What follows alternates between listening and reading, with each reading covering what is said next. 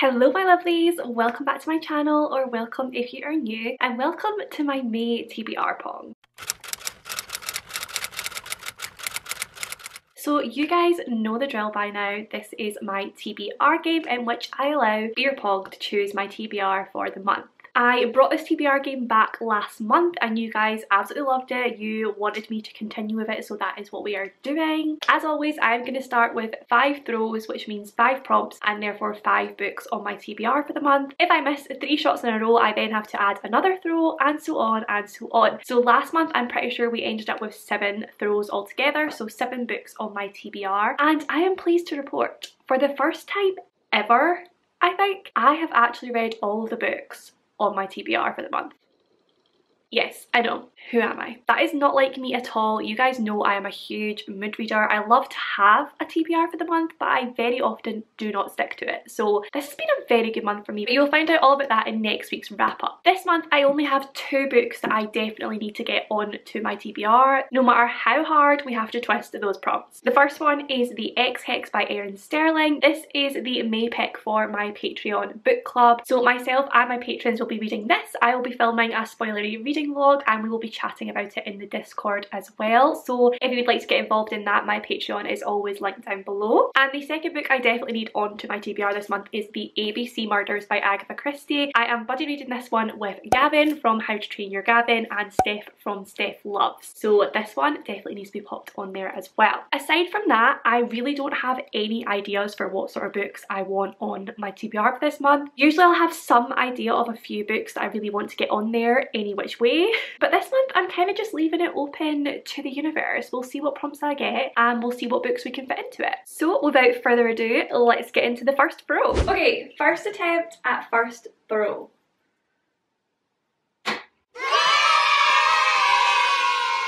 Okay, let's hope we are starting as we mean to go on here. For our first throw we have, oh, coin toss. Alright guys, so the first throw went surprisingly well, but we got coin toss. So basically with this one, obviously, I toss a coin, which, let me tell you, very difficult to find. Apparently none of my family ever use coins anymore. I have spent the last 10 minutes rifling through bags, coat pockets, drawers, anywhere I can think a coin might be. Poo bags?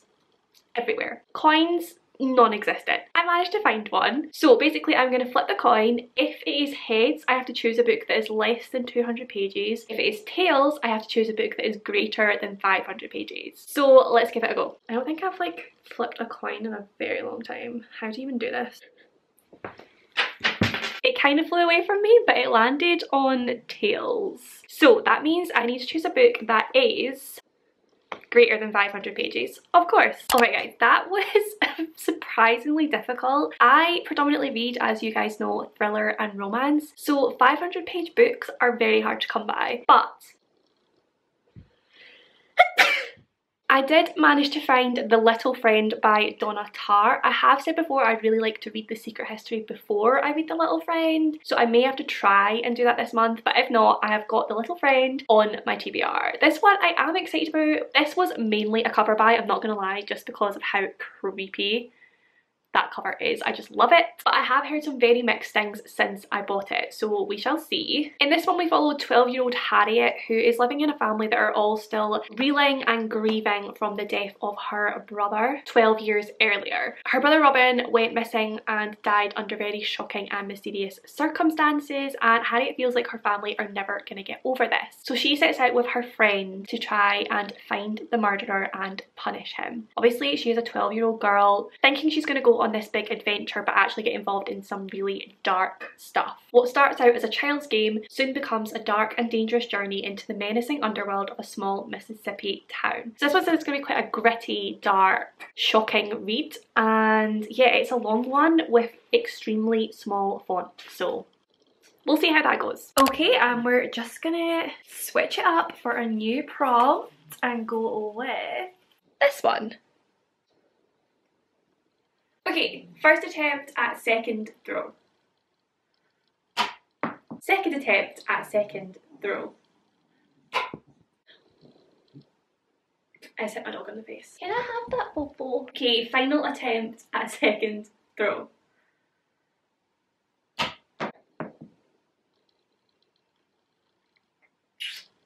Okay, so it's happened again. I have missed 3 times in a row, which means we need to add on another throw. Great. Okay, first attempt at second throw.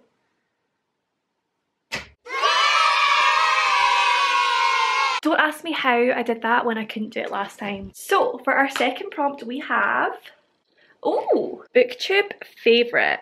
Alright guys, well, it couldn't continue for long, could it? So I did miss 3 times for my second throw, which means we need to add on another throw, which means we're going to be reading 6 books in total so far. But for my second attempt at the second throw, I managed to get it in 1.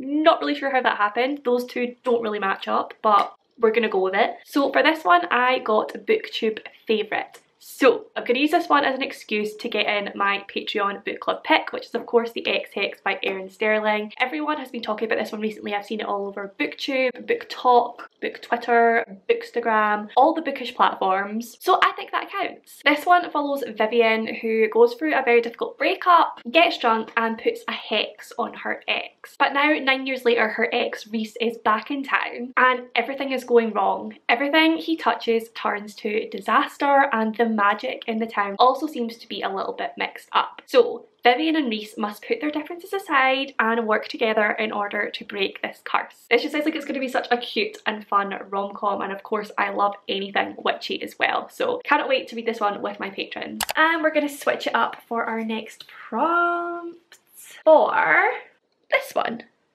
Okay, first attempt at third throw.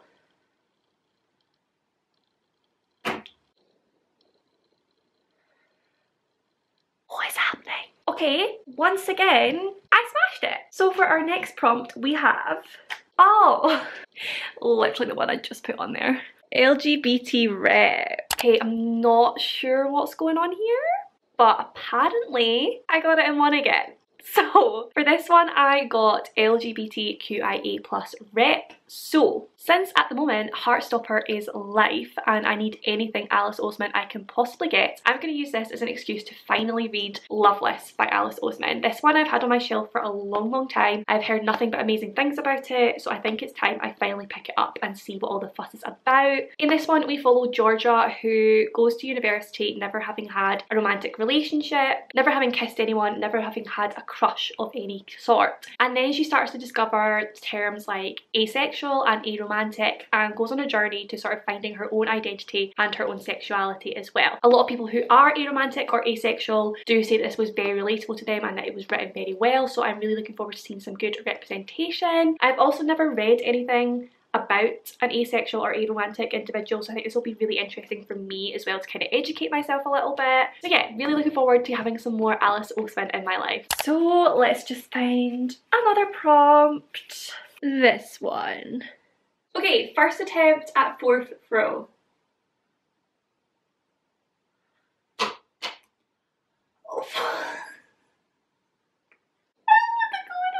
Yeah, I'm confused too, don't worry. So for our next prompt we have, oh, multiple POVs. Guys, I swear I'm not cheating. I swear, I don't know what's going on. Maybe like my little protein shake and hummus bagel just really set me up well for the day today. I don't know. But for our next one we got multiple POVs. So this is going to be an absolute shocker to everyone, but I have chosen to go with a Colleen Hoover. I know. Shocking. This one is November 9th, which I've had quite a few people tell me I need to read since I started doing my little Colleen Hoover vlogs, and this one I am so excited about. On my last video, someone actually commented saying that I should do a video seeing how many Colleen Hoover books I can read in 24 hours. So I think I'm probably going to attempt that this month because I think it would be so much fun, and then I can include this one in it as well as Reminders of Him, Heartbones, Regretting You, I think there's a few on Kindle Unlimited, plus I already own this one, so I think I'm going to give that video a go at some point this month. So if that's something you would be interested in, then please do comment down below and let me know. This one kind of seems a little bit like One Day by David Nichols, which I've not read but I have heard about. We basically follow Fallon and Ben, who meet the day before she is scheduled to move across the country, and then over time, amidst various relationships, tribulations of their own separate lives, they continue to meet on the same date every year, until one day Fallon becomes unsure if Ben has been telling her the truth or fabricating a perfectly different reality for the sake of the ultimate plot twist? Can Ben's relationship with Valen and simultaneously his novel be considered a love story if it ends in heartbreak? Okay, that's the first time I've read the blurb and now I'm even more excited. This one sounds so good. I love that sort of like passing romance like that. I can't remember what the trope is called. And also anything that has to do with writing inside a novel, I always find really interesting to see how that is done because it can make for a very twisty book. So very excited for that one. And once again, we are gonna switch it up for, let's go, this one. Okay, first attempt at theft and what should be final throw.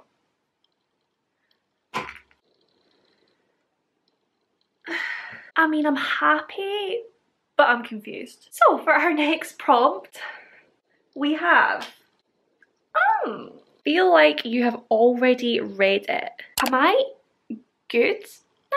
This is not what TBR Pong is usually about, I promise. Like, if you're new here, usually it's a lot more entertaining. Usually I miss a lot and get really angry at the balls and the cups. But apparently today, I'm good. So for my fifth prompt, I got feel like you have already read it. So for this one, I'm gonna have a few people who are very, very happy with me to be finally picking up this book. I'm looking at you, Maddie and Christy. I've been begged to read this book for such a long time, and that is Docile by K.M. Sparrow. Yes, it is finally time. This book has gotten 5 stars from so many of my friends. I've had so many people tell me I need to read it ASAP. People who really understand my reading taste as well, so I do look at this one as a 5-star prediction.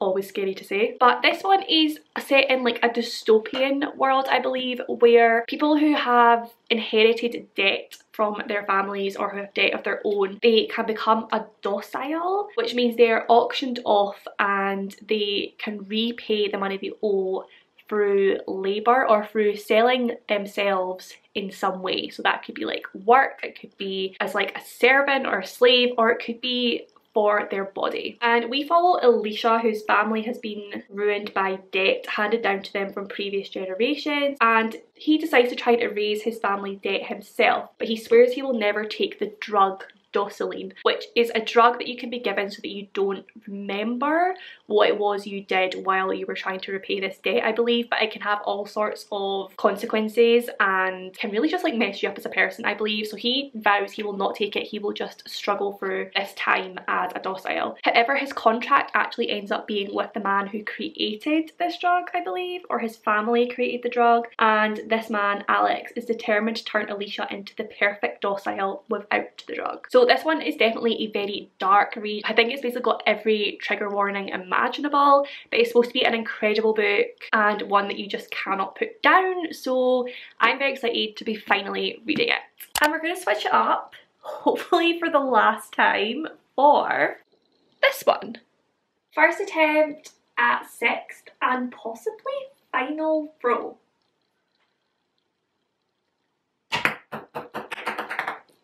Second attempt at 6th and hopefully final throw.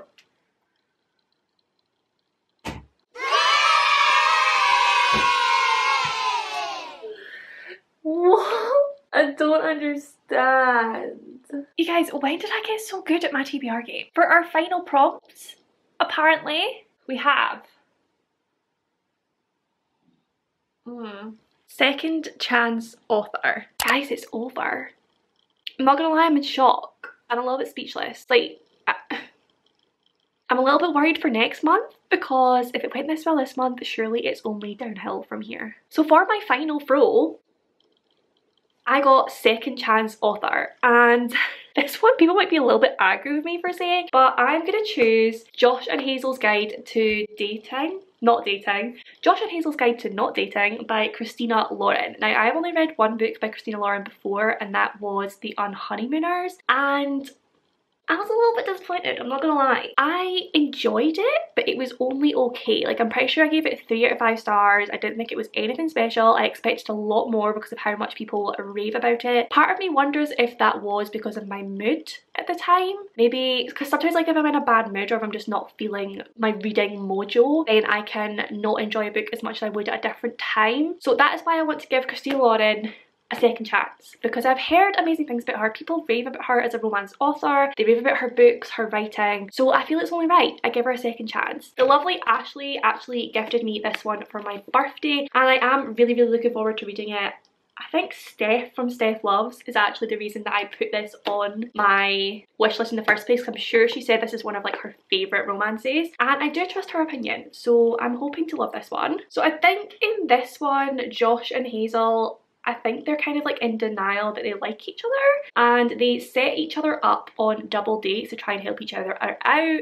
They've both had like disastrous relationships before, I think, or either non-existent, and they decide to help each other, set each other up on dates. So they're not dating each other, but they're dating other people. But it says not that Josh and Hazel date, at least not each other, because setting each other up on progressively terrible double dates means there's nothing between them, right? This sounds so fun. It kind of reminds me of that episode of Friends where Phoebe and Joey set Rachel and Ross up on terrible dates to try and get them to get back together. It kind of gives me that sort of vibe, you know what I mean? I don't know. It kind of makes sense to me though. So yeah, I think this is going to be a really fun read. I think it'll be a really quick one as well. Hopefully it will redeem Christina Lauren in my eyes. So that is all my throws. Obviously I am going to have to add on a 7th book anyway because I do need to get the ABC Murders by Agatha Christie on this TBR. It's not going to be part of the game, but I will be reading it this month anyway. Like I said, this is a buddy read with Gavin and Steph. It is going to be my first Agatha Christie as well, so I am looking forward to it. Obviously this one is a Poirot novel, so we follow him trying to catch a murderer who I believe is killing people according to the alphabet. So I think he's killing people whose names start with like A and then B and then C and then D and then E. You know how the alphabet goes, I believe. I mean, there's not a synopsis on the cover or on the inside of the cover, so that's not helpful. I think it's something along those lines and I'm looking forward to reading it, and I am looking forward to buddy reading it with Gavin and Steph. So there we have it. That is, please don't fall. There we have it. Those are all of my books on my May TBR as chosen for me by my TBR Pong. I don't know why I've got it this way.